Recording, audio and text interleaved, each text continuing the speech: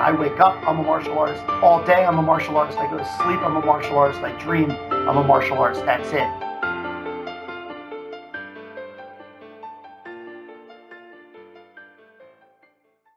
What's up, everybody? It's episode 59 of Whistlekick Martial Arts Radio, the only place to hear the best stories from the best martial artists, like today's guest, Mr. Mike Andrus. I'm the founder here at Whistlekick, but most listeners know me better as the host. My name is Jeremy Lesniak. Whistlekick, if you don't know, makes the world's best sparring gear as well as great apparel and accessories, all for practitioners of traditional martial arts. I'd like to welcome the new listeners and thank all of our returning fans. If you're not familiar with our products, you should check out everything we make, like our protective gloves. With lots of reinforcement, more comfortable foam, and a better design, they're going to last you a long time and you'll actually enjoy wearing them. You can check out our gloves and the rest of what we offer at whistlekick.com. If you want to check out our other podcast episodes or show notes, those are at whistlekickmartialartsradio.com. And while you're on our website, go ahead and sign up for the newsletter. We offer great content to subscribers, and it's the only place to find out about upcoming guests for the show. Now, let's move on to the episode. It's episode 59, and I'm talking to an exciting martial artist, Sho-Dai Soke Mike Andrus. He asked that I call him Mr. Mike, so that's what I did. I really enjoyed my time talking with him, and he told some incredible stories. With the energy he puts forth and the passion he shows for the arts, it's no surprise that I had so much fun talking to him. But enough of that, let's jump into the episode. Mr. Mike, welcome to Whistlekick Martial Arts Radio. Well, thank you, Jeremy. What an honor and a privilege to be with you today. Thank you again. Oh, thank you. Thank you for being here and carving some time out of your certainly busy day. I'm sure, we're all busy. It's a busy world today, so to get any time from anybody, and for those listeners out there that are listening, I appreciate your time as well. But we're not here to blow smoke back and forth, are we? We're here to tell some stories. That's right. So why don't you get started the way we always get started? How did you get started in the martial arts? Well, I'm 54 years old. I live in Bucks County, Pennsylvania, a suburb about 30 miles north of Philadelphia. My first start at martial arts was my dad. I have to give my dad all the credit, who is still with us. My mom and dad are 80 years old. I love them dearly, see them every week. And he took me to a karate class at Tracy's Karate in Feasterville, Pennsylvania. And I'm going to give you an estimate. And it's so funny because we're looking for slides now to have some posterity on that. I was about 9 or 10. So we'll call it 1970. And that was my first start with my dad. And through the years, I stopped and started, and it was never quite fulfilling seeing this and seeing that. And I don't want to jump ahead of you, but I ended up really exploring a lot of different areas, and then which led me to now, which is really study multiple disciplines and take the best of each and have combined it into something that I practice daily now. So that's the history of it, but started probably in 70. Okay, and what was it about the martial arts that drew you in initially, or did it? I mean, was it something that you... Yeah. Okay. Well, here's a good one for you, and maybe you've got this in another episode. I was bullied. So, in first grade, you're in your class picture and you're in the front, either standing or sitting down with both of your hands on your knees, and you're a good little guy. And I was a classic story, don't want to get crazy with it, but got bullied by not one of the bigger kids, but the biggest unnatural kid in the school that I went to. I went to Catholic school, so I wore a tie for 12 years from grade school and high school. And I got picked on for a few years there from, fourth grade, fifth grade, maybe up into eighth grade. And, I started karate early, but didn't stick with it. It was a good experience. My dad got me into football, and then I said, look, it's not fulfilling. And I really believe that I personally made a commitment to be bigger, stronger, and shall we say, and all the adults will laugh and the martial artists will laugh. I think I've, at 54, gone from aggressive to assertive. So let's use the word assertive. But something inside of me wanted to get justice, I guess, and I learned a long time ago, and it's something that I preach, that is the best way to get back at somebody. And I teach this and I do lectures, and people are sitting on the edge of their seat. And I said, this is the secret of life. The best way to get back at somebody, everybody's leaning in on their chairs. And I say, is to do well. And it's true, and it has been true in my life, is the best way to get back at someone who has done something to you is not to get vindictive or take revenge. It's to do well. And when you do well, it causes happiness in your life and expands your experience, and you become attractive to more people. So I got bigger and stronger and kept getting bigger and stronger, and really embraced the martial arts, I would say, full time in the 80s, and studied different styles. And now just keeping my head down and trying to have some humility. Many years later, I'm very grateful to what I've achieved, and more so what I'm able to share with other people. So that's how it all started, was getting pushed around and running home from the bus stop and wanting my mom to call his mother.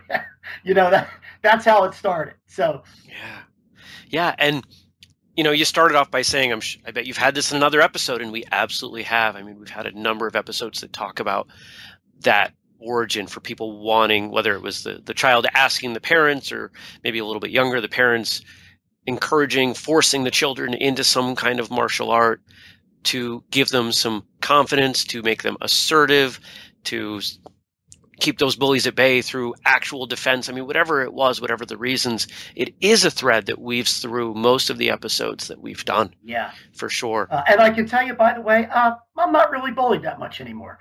So that's good. That's good. If you know me, so people will tell you that. I don't think that's happening. So yeah, so it worked out good.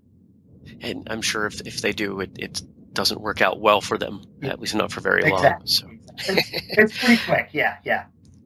And I want to roll back for a second, because I really like the way that you put that bit of advice. I mean, advice tends to fall towards the end of the episode. So I want to pick this apart for a second. Sure. The idea that the best way to seek justice is to do well. Yeah. Because not only does that honor the motivation that those of us that have been bullied often feel, that fuel to drive forward, to seek out something else, rather than to just, be huddled in the corner and let it beat us down, but it's still also very positive. Yeah.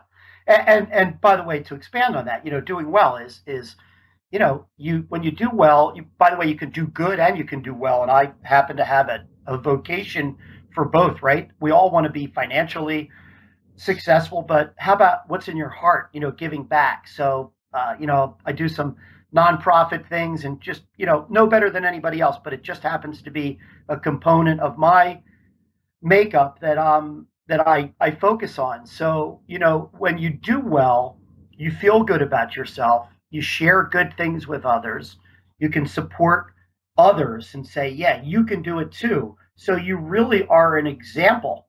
So you're leading by example. And that's something that I've tried to do over the years. And I was in the staffing world for a long time, and I still do a lot of that. And you get people that are looking to change their jobs, and they don't like what they're doing. And there's a lot of people out there, by the way, not to change the subject, that don't like what they're doing. And I'm just tickled to death and thrilled that I love what I do. I don't do the same thing twice in one day, and I don't do the same thing day after day. I'm always into something new and trying to make a difference and trying to make a change. I think that's the fuel that keeps me happy. And by the way, when you do well, you get rewards, and you get a lovely person in your life, and you get a good relationship with your children and your parents and fellow employees. So don't want to be too profound, but that's something that I've tried to live by. Yeah. Excellent words. And I'm sure that, we've probably discovered the theme for this episode. Every episode seems to have a subtle theme. Yours might be a little more overt. I'm sure that this is going to thread through the rest of what we talk about. But let's move it along a little bit now, and hopefully I prepped you well enough. But I'd like you to think about your stories now, all the great martial arts stories you have. And if you've been training for even half as long as you have, you've got great stories. but dig in and tell us your best martial arts story. Wow. I have a lot of them. I will tell you that just a quick story, but then I'll get into something really, really cool is that I did trying to look at the year here, 2003 was a tournament, local tournament. And for the grand championship, you had to do all the kata and kumite and all these things. And then you had to put on the skit. And my daughter Lauren, who I love more than life itself, is now 19 years old. Was let's do the math. She was born in 96, so we're going to call her 7 years old. And so what I did is, and I came up with this idea, and I got a box, and I spray painted the box, and I cut out the front, and I put and maybe this will be the story. Got her dressed in her gi, and her and I rehearsed in secret. Put her in this box, and I said, honey, it's going to be okay. And I put wrapping paper on it and taped it shut with a big bow and put it on a hand truck and dressed up like I was 12 years old with like shorts over my gi and a vest. And I had like a sideways cap on. And I said, and there was about 300 or 400 people in the stands for this big tournament. I wheeled her out. Nobody knew what was inside the package. And I wheeled out this hand cart, and I said to everybody, hey, look what I got for Christmas. I don't know what it is. I hope it's a G.I. Joe. You know, I'm really excited to open it. Should I open it? And I have this video, and people are screaming. I said, are you sure? Everybody's yelling, kids, adults. And I tear the wrapping paper open, and there's my daughter inside this box, and it says, Ninja Lauren Barbie. And I said, Ninja Lauren Barbie, what is this? I reach in the box and I pull out a remote control, and I hit the remote control, and my daughter steps out. Now you got to remember, she's 7 years old. I can't believe she remembered all this. And we went through this whole thing where I said, oh, push twice. And that happened to be one of our techniques that we were teaching her, where you get pushed twice and she goes into a parry, and then a punch, and a palm fist, a palm heel, and it was just amazing. And then she ran up to me, and I grabbed her hands, and she did a backflip, and then went into fighting position, and I went over to fight her, and then she grabbed me and did a nice Osoto Gari outside major sweep, and did a nice flip, and I akimi'd over, and we both stood up and bowed, and I'll never forget it. So I will tell you that that's probably the best martial arts story I have with my daughter. So that's fantastic, and certainly vivid, and clearly you remember it so well. I mean, you remember the movements that you did, that she did. I mean, that's pretty exceptional. Now I've got to ask, how did you fare with that skit? We won the grand champion, and I happened to be sitting in my office in Bucks County here, looking over at the 6-foot trophy from Darius World Karate Center 2003 karate champion. So my daughter, of course, was the reason that we won the big one, but it was the best ever. So, and I'm sure she still remembers it, and I do have a video. So because we're talking about this, I will get that video. I'm going to share that on Facebook today. Fantastic. That would be great. And we will absolutely link that from the show notes over on the website. Perfect. Whistlekickmartialartsradio.com for anybody that's new to the show. We try to link all the stuff that we talk about over there in the show notes. Well, that's an exceptional story. Thank you. And it definitely went in a different direction than I was expecting it to, but it's fun, and I'm looking forward to seeing that video. So cool. I'm glad you have it, and thanks for your willingness to it wasn't a pressure point story. I could tell you one about the action martial arts, but didn't end well, but it was good for me. But well, if we have time at the end, maybe we'll pull another one out, but let's see how we go as we wander through these. Sure.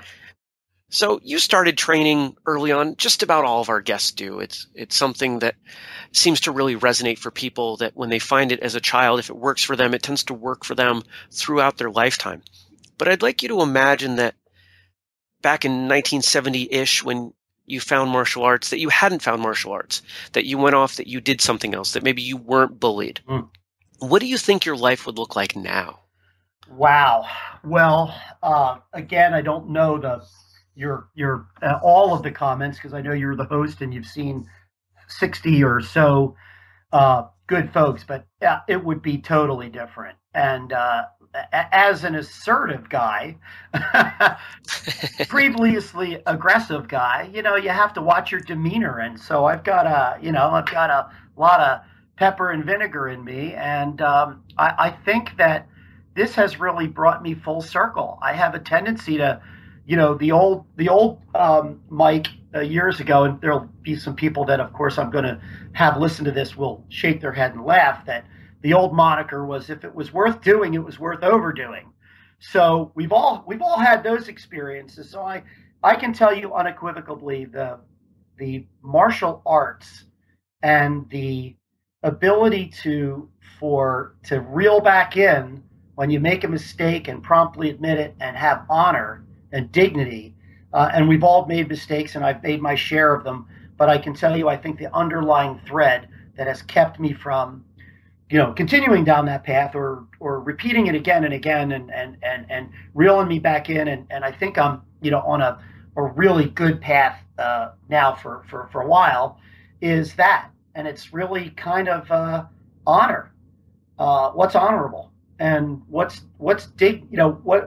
how do you remain to have dignity and passion and respect, right? So, and I'm not saying I'm perfect at all, but we've all had our low points. But I think that I know that martial arts has helped me through those low points to not revisit them again. So that it's been probably the biggest part of helping me do that.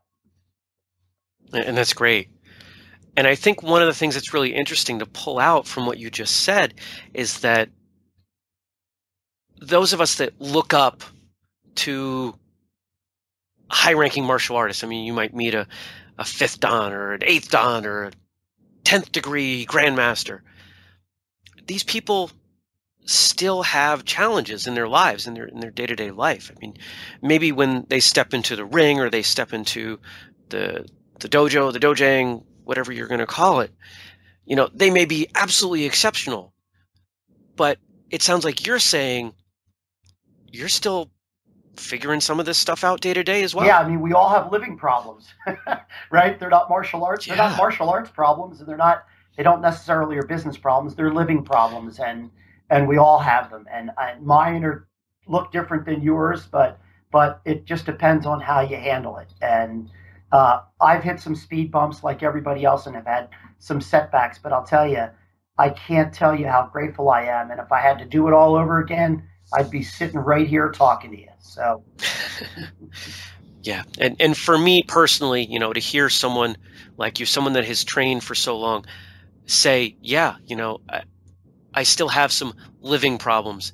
That gives me a lot of motivation, a lot of inspiration, especially on a day where, something doesn't go right. Because of course, within the microcosm of this show, when listeners hear me, they're hearing usually great audio quality. They're not hearing the things that I at times edit out. They're not hearing the 4 or 5 attempts at the intro where I'm cursing at the end because I didn't get it right again. It's a sanitized version of me. Yeah.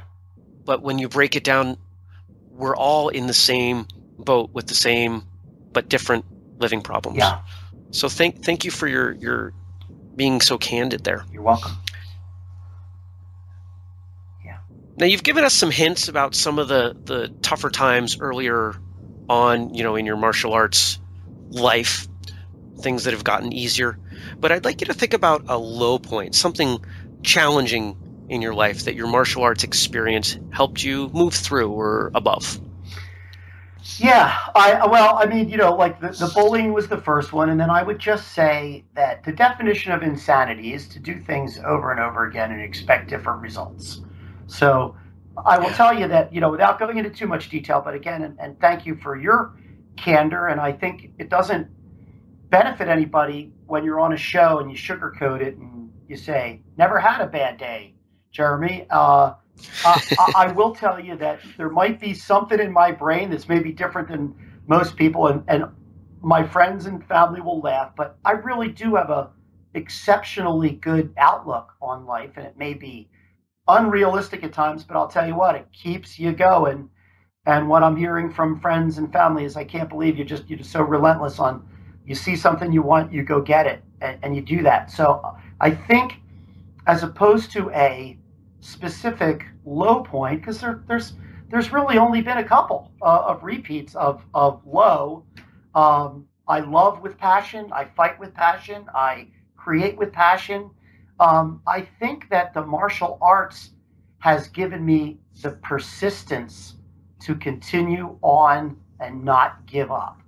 And boy, oh boy, if you look at Facebook or talk to anybody in this, I don't want to say this business because don't get me started, but with this lifestyle who is Bushido and who lives the life of Budo every day. I mean, I wake up, I'm a martial artist.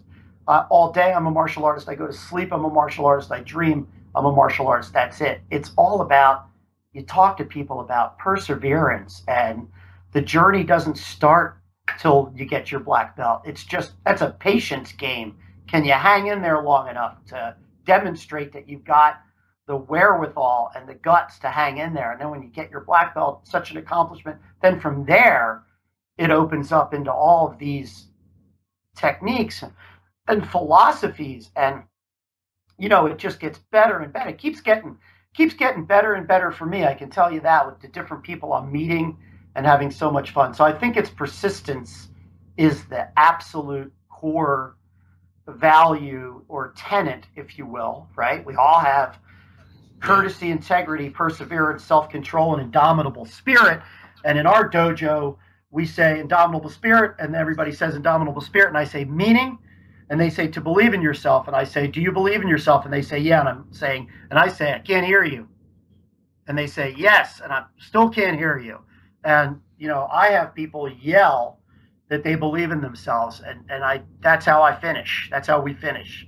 And that's how I finish. So I think you have to believe in yourself that you can do it. And, looking at all the great accomplishments and all the great painters and architects and mathematicians and all of these just wonderful savants, they all stuck with it. When people thought they were crazy and it couldn't be done, they stuck with it and they got it done. So, I hope I have a little inkling of that for my lineage and my, when I'm not here anymore, Yeah, and it sounds like that's certainly the legacy that you're leaving. And you reminded me of a quote, and I apologize that I'm forgetting who said it, but it goes, I'm going to edit this out as I collect my thoughts. Okay.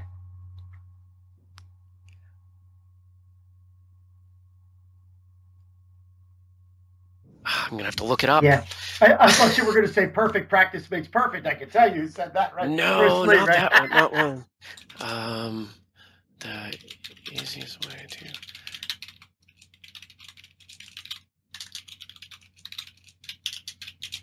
What would we do without the internet, right? Great. I love it.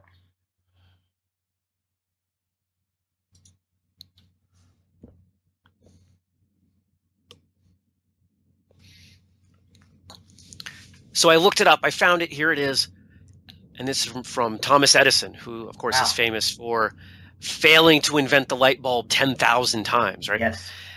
And the quote is, "Our greatest weakness lies in giving up. The most certain way to succeed is always to try just one more time." Wow. There you go. Yeah. So that's always resonated for me. Sure. You can't give up, right? No. You give up and you are always going to be stuck where you are. If you genuinely want to change the situation, you can't give up. Yeah. And by the way, I have an autistic student who is one of my most favorite people in the whole world. I love her with all my heart, who is 30. She's going to be 31. And we kind of did the math on this. And I'm going to say she's been my student for 18 plus years, let's say, right? Almost 20 years. And you want to talk about somebody who has challenges every day. And that really puts into perspective, other. So, you get up every day. You don't have to fight for trying to say the right thing or formulate the right word or not having your emotions take the best of you and have a outburst, right? We don't have to do that. She's got to do that. And we've had some major breakthroughs. Her mom is a wonderful woman who's a therapist, a psychologist, a very well known psychologist. And her and I have talked about that. And she's really fascinated by some of the breakthroughs that my student has had, not by therapy from a licensed therapist, and they're wonderful, but just from using the Mr. Mike, just being in the moment, staying in the moment with her, and just observing what I see, and then maybe throwing a little twist in there to see how she responds to that. So I'm not so sure. I mean, I didn't create it, but I'm just using my own mind and my own philosophy of trying to get her to get outside her comfort level. And she's made just incredible, incredible slides. So don't know if you've seen any of the videos, but we post videos on Facebook all the time. And we're now getting a lot of people that are sharing those videos in class with their students, and her program, and I don't want to say the name, but the program that she's in, they show it to their staff, and their staff follows these videos. And that's the coolest thing in the world, right? I mean, that wasn't the goal. The goal was just to help this young lady who I met years ago, who I had empathy for, and she's wonderful, and she is the motivation to keep me going. I'll tell you that. And I talk to her every day, and text her, and she always puts on Facebook, "I'm going to have a good day today," or "I'm not having a good day today." And I just give her so much credit for getting up every day, and she works harder than any of us, I got to tell you. And so it's epic that she's an amazing human being. So that's where it's at. That's what it's all about for me. Yeah, and I think it should be. I think when we make our job, not necessarily our career, but our job, our purpose in life, to help others, you get so much more back. I mean, I think about the time, there was a brief time where I had my own martial arts school, and I learned more in that 2 years teaching others than I ever did training under anybody else. Yeah. There's something about that equation. I don't fully understand it. People have written very long books about it. Other people have spent thousands of dollars to go to weekend seminars to talk about it, but there's something there. Yeah. And I agree with you. Owning your own school. I mean, I've had two, and I teach all privates now. I have a dojang in the house, and it's all private students, and I do public and private seminars, women's self-defense, active shooter. I mean, all kinds of, shall we use the word? And I think that's on most of my plaques and trophies lately are, which is, why would you give somebody a trophy for attending something? I'd rather get a trophy or an acknowledgement for something that I'm doing, like that I'm making a difference for. And so my key word, and you'll laugh because you said, hey, let's go with something a little bit more hardcore, is reality, right? So I really call myself a reality-based systems of combative arts martial artist. And you'll laugh. So maybe this is the assertive side. That's like, if you don't believe me, here, let's get together. I'll show you. So none of my techniques are really just halfway.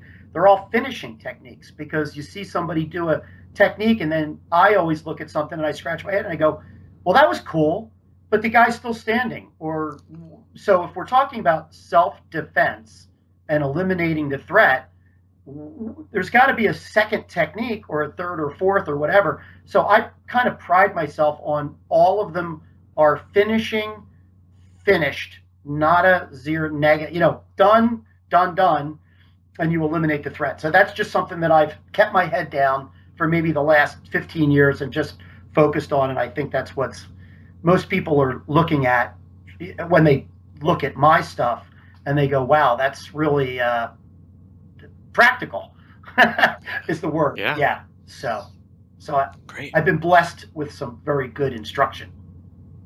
Yeah. Well, and let's talk about that a little bit more. I mean, perfect segue. I don't know that you planned it. I certainly didn't. But if you had to think about the people that were influential in your martial arts life, your instructors, and maybe some people, on the peer side, who would you say has been the most influential? Oh, wow.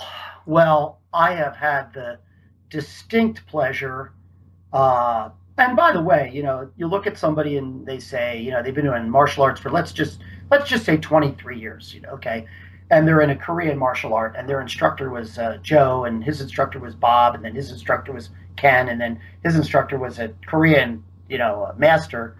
That's okay, and that's one, it's one style, and you might be proficient in that, and you've been taught by. I am just so grateful that my teacher for Sanuka through Jiu-Jitsu is Professor Saifullah Al-Mawariki, who was a student of Dr. Moses Powell. So if you go Dr. Moses Powell, Professor Saifullah, then me, that's pretty cool. And another guy that's been tremendously influential is Grandmaster Alan Chung. That's another cool story where I met him at a tournament, and he pointed to those kids. He's like, whose kids are they?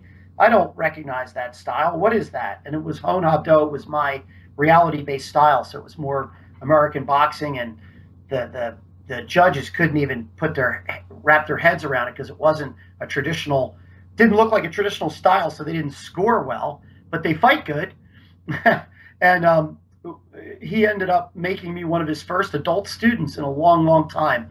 So he's a Kempo guy, but he's also does a lot of Chinese martial arts, and he's a historian, and he knows a lot of everything. So he is, along with me, with the Universal Martial Arts group that we founded. So I've gotten a lot from him. I've done some amazing seminars, and I got to tell you that I love Wally J.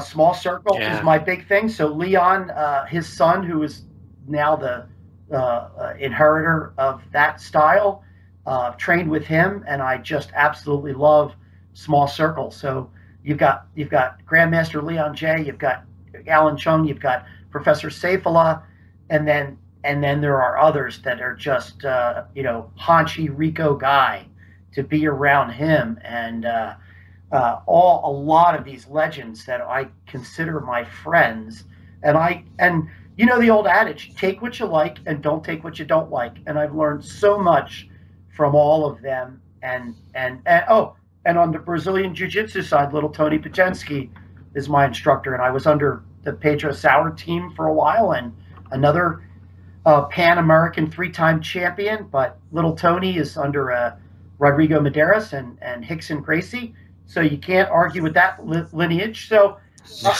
no, not at all. I'm fortunate to have a pretty well-rounded background of striking skills, joint lock, joint break, takedown, grappling, submission. So I think that was what you alluded to earlier. It's like I wasn't happy because I wasn't well-rounded, and I think now I've become much, much more well-rounded as a martial artist, and that's what I teach as well. Yeah. Well, those are some absolutely phenomenal names, and certainly I think anybody listening knows at least a few of them and is probably pretty envious of one or two of those names, at the least. Yeah. I know I'm the lucky guy. Listening to you, yeah. So yeah, for sure. So we talked a little bit earlier about competition, but we didn't get into it too much. So what's your relationship with martial arts competition? So with martial arts competition, you mean as in formal or just other people, or for one of my Don tests, I was, may I tell you a short story? You'll laugh. You may, please. Okay, so by the way, so I have a 6th-degree black belt, Hon Habdo, which is in Korean mean blending of the arts, and it's a combination of the original sensei, founder.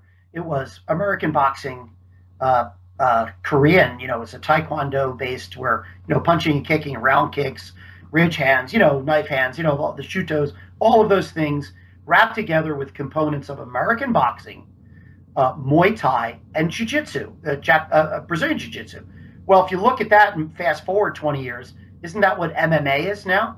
It's striking, it's grappling, and it's, a better use of more weapons, knees and elbows. So long story short, so that was my original instructor. So I've just been recently asked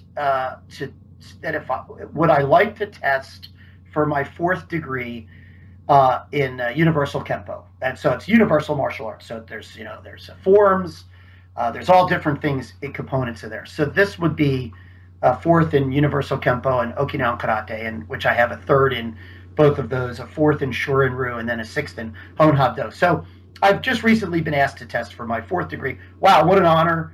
I know when it's going to be, and I'm only going to show up if I'm ready, and it has to be perfect, right? That's the way you have to look at it. So a Right. few years ago, one of my instructors, who I've mentioned, who I love dearly, Grandmaster Alan Chung, said, well, as part of your test, young man, you have to compete in this tournament. You have to do this form. And I said, okay. So the form is Cezanne. And I practiced and practiced and practiced. And I'm going to give you the year. I'm going to say 2009. Okay, let's go with 2009. I think it was that year. So he said, I want to see it. You have to do this in a tournament. I said, okay. Well, it was just part of the test. The other test was in the dojo and all that.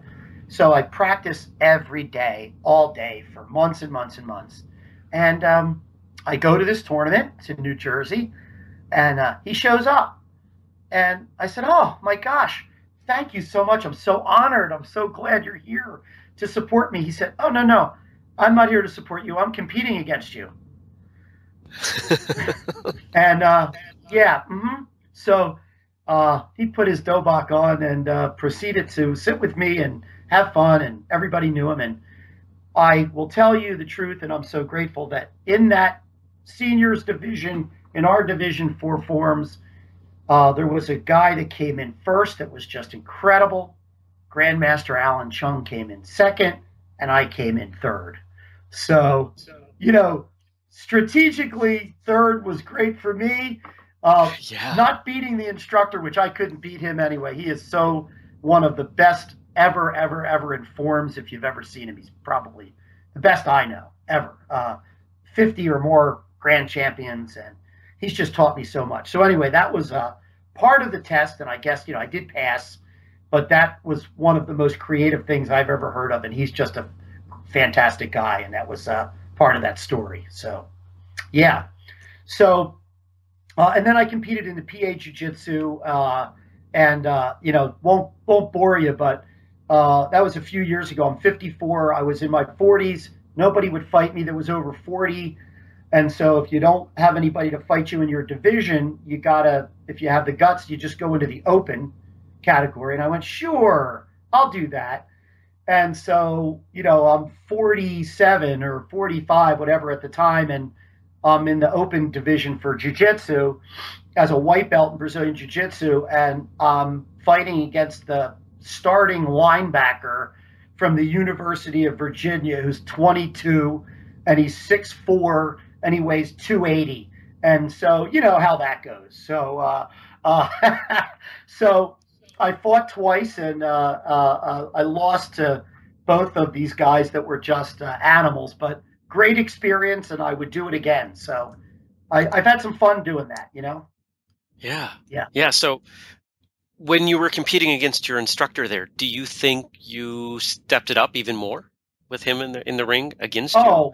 Oh, sure. I mean, I wanted to do the best job I could. And the interesting thing is, he actually is so good that he modified. So it's not like, that's not what I live for, forms. And he knows that. I live for reality based. What happens on the street? What happens in the subway? That's what I live for. But so he actually modified the form a little bit, which is brilliant for my power and my size, right? And so he is so good that he actually modified it. So I think the judges, when they saw the form I was doing, they were a little confused because it wasn't, shall we say, the absolute traditional form that they're used to seeing with Cezanne. He changed it up a little bit for me. So I was simply there to make him, for his approval. I mean, I wanted to show him that his instruction and my will to win was going to do it. And I was happy that I beat a bunch of other people and not him. And it worked out couldn't have worked out better. Awesome. Yeah. That's great. And I've never competed against any of my instructors. Certainly friends, certainly training partners, but that must have been quite the honor. Yes, it was. To share a ring. Yeah. Yes, it was. So, we've talked about a lot of names, a lot of people that you have trained with. But if you think about who you haven't trained with, yeah, if you could pick somebody, who would that be? And I'll even let you pick people that have passed on. I have it. So there's one person when I was training with Professor Saifullah that I was a part and grateful enough. He has a nickname for everybody. So when I first met him and I start training with him, you've heard us, right? So everybody in the world, says us, right? And it's so funny when you talk to some new people and you say us and they go us and I go, hey, what's that mean? And they go, oh, I'm not sure, but everybody says it. And I go, oh, okay. and by the way, is it OSS? Is it OSU? Is it OSS? USA, us, right? So I'm with you. I'm hearing you. I'm connected. I'm focused. Yes, let's continue. I'm in. I'm hearing you. I acknowledge that, right? There's a whole bunch of different variations of that, right? So my nickname in Sanukis under Professor Saifullah is Us Magus is my nickname. Going on a lot of years now.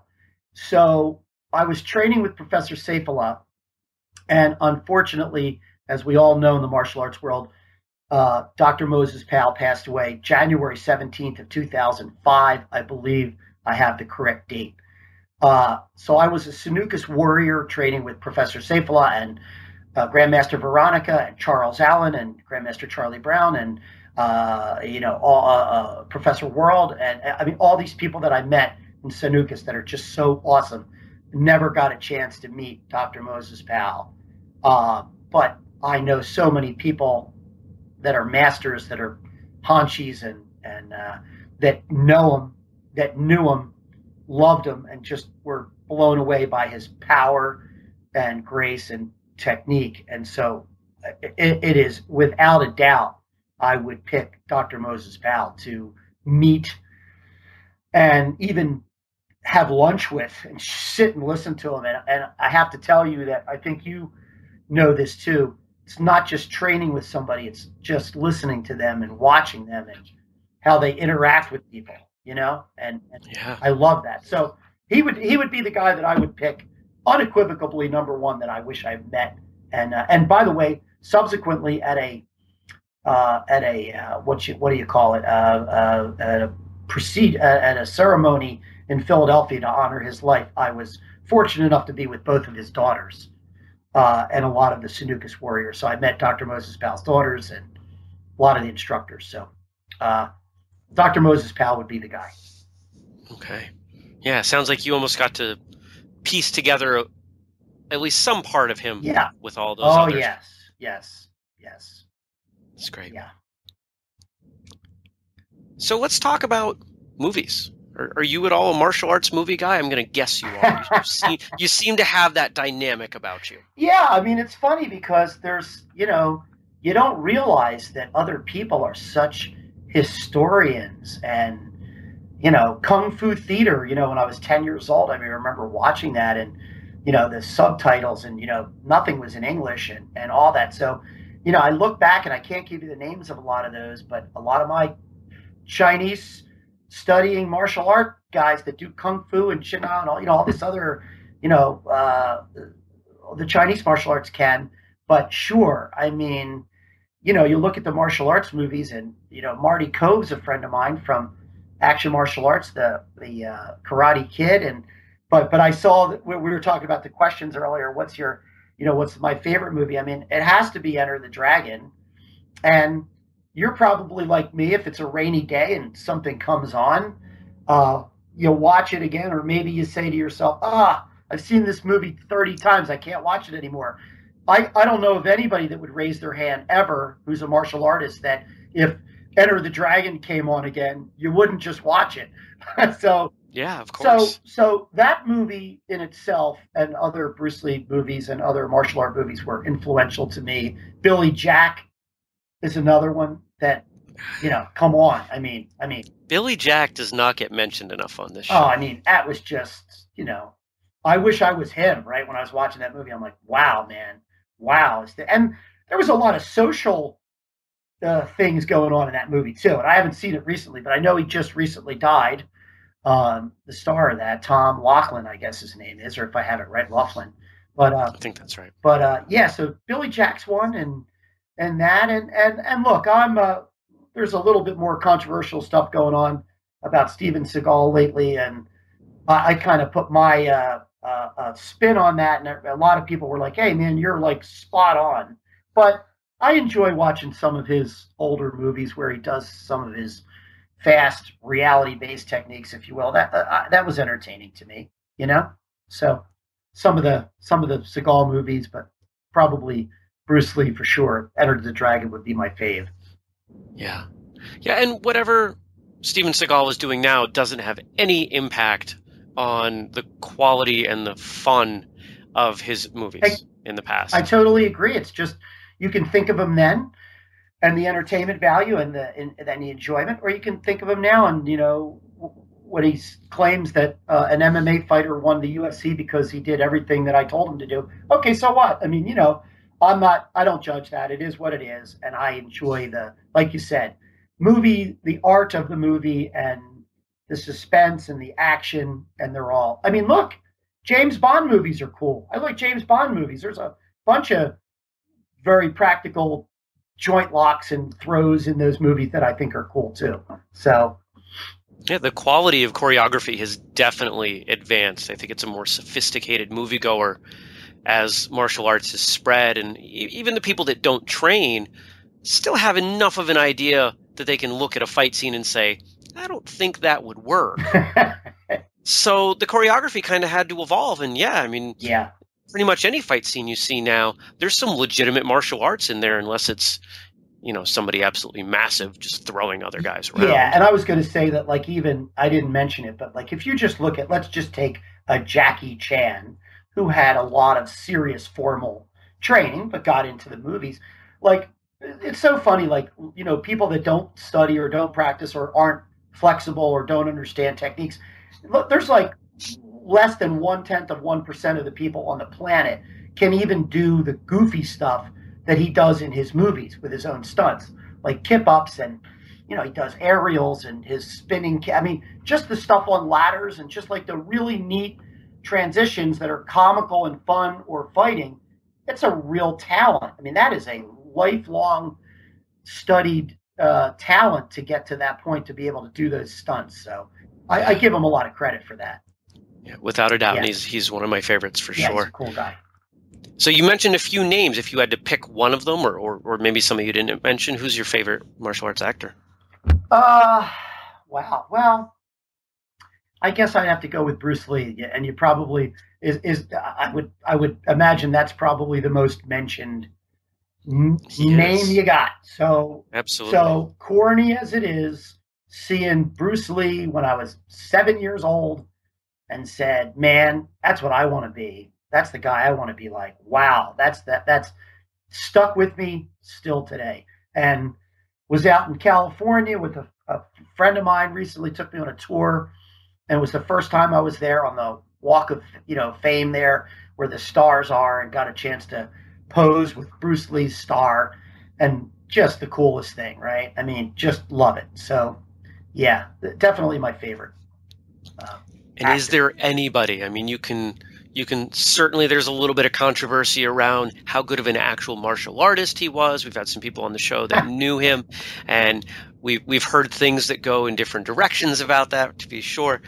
But there isn't a single person, even now, who has more of an influence on the way martial arts is received in not just popular culture, but society overall. Yes, and I will tell you this, that without being controversial, and I'll be as PC as possible. I was just out and received a nice award at the Soke Ship Council in Omaha, Nebraska, and I was with one of my very good friends that I'm getting to know better, who was an original student of Bruce Lee out in California.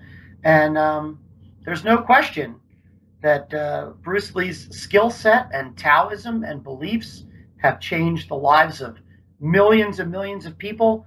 And this guy is legit and hardcore, and so are his students, and wants to keep that alive.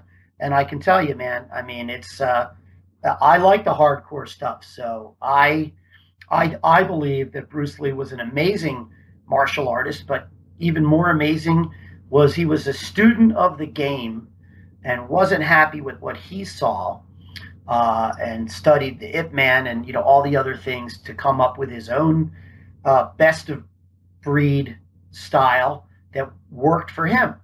So for me, who's a guy that's taken the things I liked about some styles and not so much other things and put them together, I've not on that level, but I'm just saying for me personally, that's what I've done. Right. I've put my own things together that I use on a day-to-day basis that makes me feel confident with my skill set to be able to defend myself and others, and the confidence that I'm sharing a very well-rounded message and techniques to my students and those who want to learn. So, yeah. Absolutely. Yeah. Yeah. Are you a reader at all? Do you have any martial arts books that you might recommend to the audience? Wow. I can't lean over, but I'm looking over at my thing, and the history of the samurai, and believe it or not, there's reading material that is required. When I first started with Professor Seyfullah, so there was books about ancient martial arts, and they're jujitsu books, right? The history of Japanese jujitsu, and understanding that the philosophy and the movements. So yeah, I mean, I've read those, and I have pressure point books, and I have in my basement a box, if you will, of VHS tapes from Dillman and VHS tapes from DVDs from Tim Larkin and Richard Ryan. I mean, I've just reached out, and I have all that stuff, man. I've gone through all of those things over the years to just find what I think is the best. So there is a book called Staying in the Moment by Mr. Mike Andrus that I like, by the way. No, just kidding. But so I'm not an avid reader anymore. Because I read, and my day job growing organic lettuce for We Feed Us, I have to read so many technical briefs and other things that I don't really take the time out. But I train a lot. I train every day, so I've read through a lot of things and a lot of interactive demos and DVDs and VHSs and things as well. So yeah, take a minute and tell us about your book. Oh, okay. Well, the book's called Staying in the Moment. I self-published it in January of 2014. I have a second one ready to go. I've got all the pictures done. I just have to put captions, and it's called Staying in the Moment, A Practical Guide to Women's Self-Defense, and it's about as straight as you can get. 57 pages, 175 pictures. Chapter 1 is somebody attacks you from the front, what do you do, right? That's chapter 1. Somebody attacks you from the back, chapter 2. Somebody's trying to choke you. If they choke you, you're dead. You can't fight. That's chapter 3. Avoid the choke. And chapter 4 is a compilation of a lot of safety tips. So that's volume 1 out of 4. Volume 2 is coming up, but I have another book that I am currently writing, and it is about my student who struggles with the challenges of autism every day. And I will tell you that it is called A Black Belt Life Lessons. And it's going to be a big, big book. And it's the most important thing that I think I'm going to be able to contribute. And each chapter is a lesson. And it's one lesson. Like you said earlier, did you have low points? What were the breakthroughs? What helped you get through it? And the book, pretty much each chapter is about one of our lessons. And what did she get from it as a student and somebody with autism? And what do I get from that lesson, somebody that's an instructor, that's a teacher? And I will tell you that I get just as much out of my lessons with her. I'm seeing her tomorrow at 4 o'clock. So that book is going to be written for teachers and therapists and parents of autistic people who can look at this and experience some of the breakthroughs that she and I went through together and how we achieved that. I wasn't able to touch her hair because she would scream and yell and go run in the corner 15 years ago, but I can walk over to her now and touch her hair and play with her hair and say, oh my gosh, look how beautiful your hair is. Love the haircut you got. And she's fine with it. And about 2 years ago, after 17 years of lessons, she finally made eye contact with me. And now she makes eye contact with everybody. And she didn't have eye contact with anybody for like forever. And it was just a little drill that I came up with where I wanted her to focus on my hand, and I moved my fingers around, and then I yelled at her and said, if you can look at my hand, why can't you look at my face? And I yelled at her, kidding around, like, yeah, why can't? And she looked at my face, and I said, continue to look at me. And so it's just, the book is going to have all these breakthroughs of my recollection of the things that we talked about and the things that I asked of her and the things that I said to her. I said, look, you're a black belt. I will gladly reduce you in rank. Ha ha, kidding around like my instructor told me. And I said, does that black belt mean a lot to you? Yes, sir, it does. It means a lot. Okay, well then stop it. Act this way. Think about it. Stop for a minute and think. And she does. And she just, it makes such a difference. She just brings herself back that much better now. So that's going to be, I think, I'm super excited about it. I just need to, focus and get it done. And I want to get it out there to the world. Hopefully before the end of the year, I'll be publishing that. So stay tuned for that. That sounds great. And of course, we'll link to the existing book. Oh, cool. And as you release any other books, we'll let the listeners know. As we're recording this, it's February 9th, 2016. But as you put out any other books, please get us the information. We'll update the show notes page over on the website. Sure. Thank you. And people can check those books out as they're released. Thank you very much. Oh, you're welcome. So what else you got going on? I mean, you're an author, and it sounds like you're teaching seminars. You're doing a bunch of other things. Yeah. This is your commercial time.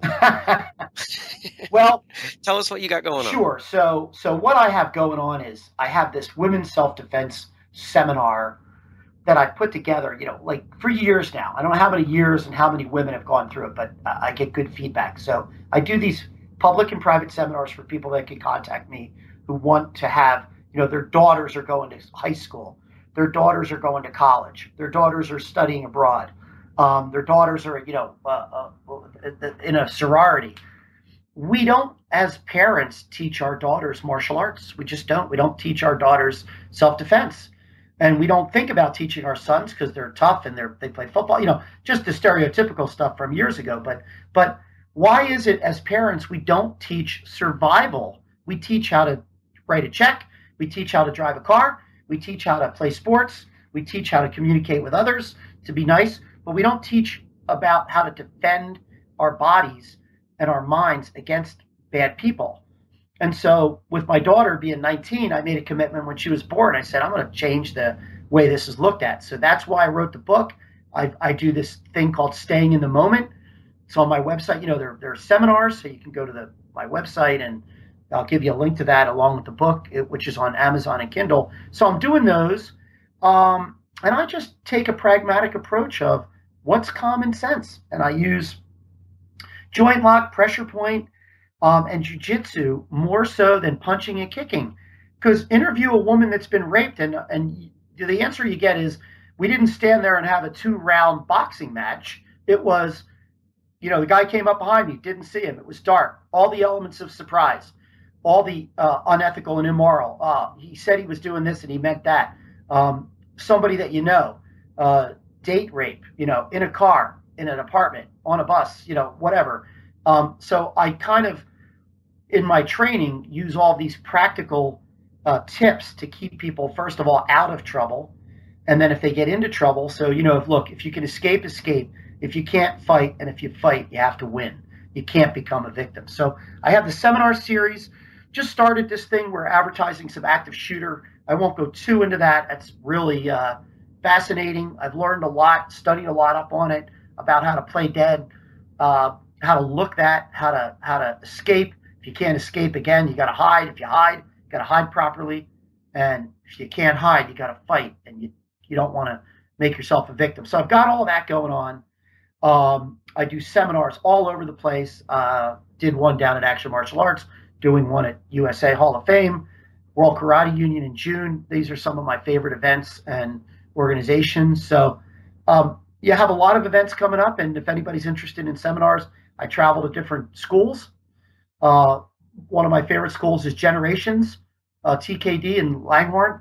Mike Gallagher and his crew are phenomenal. So I go over there and I teach monthly, bi-monthly, and some of the stuff I do. So I'm connected with a lot of different dojos in the area and do some seminars, and I'm going to continue to do that and write the books. And then on my spare time, of course, I'm building a hydroponic organic lettuce production facility in Jersey. So, hey, what are you going to do, right? You're really growing lettuce. Yes, for real. Okay. Yes. All right. Yes, for real. Now do people, I'm working on perfecting my indoor greens growing facility. Yes. And as soon as I talk about that with anyone here, we'll go completely off the rails for martial arts for a moment. Sure. People always ask me, I'm guessing the same manner of questions that they probably ask you, related to what are you really growing and are you hiding things in between the lettuce and whatnot, but you're actually growing lettuce. Right. So I built a 6,000 square foot aquaponic facility that grew about 50,000 heads of lettuce. We had about 3,000 tilapia. Consider myself a aquaponic expert now with the staff that I had, and have been doing it for 4 years. And now I'm building a 168,000 square foot controlled environment agriculture greenhouse called the We Feed Us Agriculture Innovation Center in Pleasantville, New Jersey. And we're going to produce 5.1 million heads of organic produce. So that's all different types of lettuces, and using water-soluble fertilizer that's organic, and just, So I know we didn't talk about this, kind of took a left turn, but yes, that is my vocation. The company is called We Feed Us, WEFEEDUS. We Feed Us, and the WeFeedUs.com. And the reason it's We Feed Us is so they don't have to. When I say they don't have to feed us, it's export-import, right? South America, whatever. So, so stay tuned to that. Everybody can go to that website too. Hey, that's great. But I do that all day long and train in between and at night. And those are the two vocations that I'm doing. Those are the two things I do full time. That's interesting. Yeah.